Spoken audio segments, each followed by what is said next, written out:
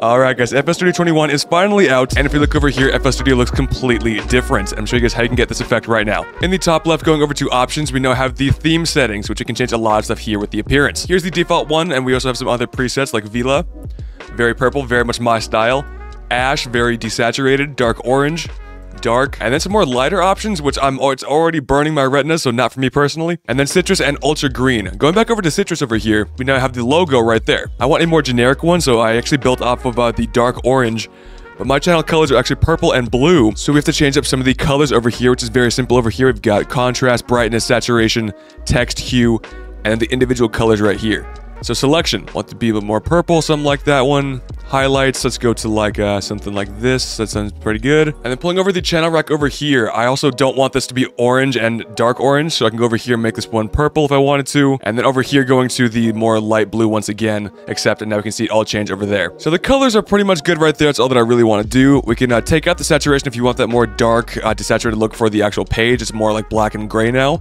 And then over here for some contrast, I like more contrast.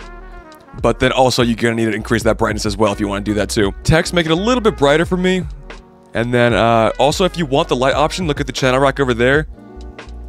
I don't want that personally because now it's going to be harder to see which ones are enabled. So I'm going to leave it on off light mode. So after really dialing my settings, I got this dark purple and blue right here.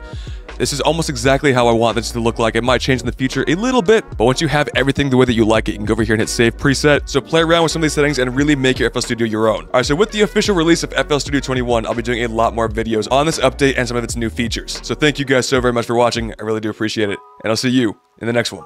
Peace.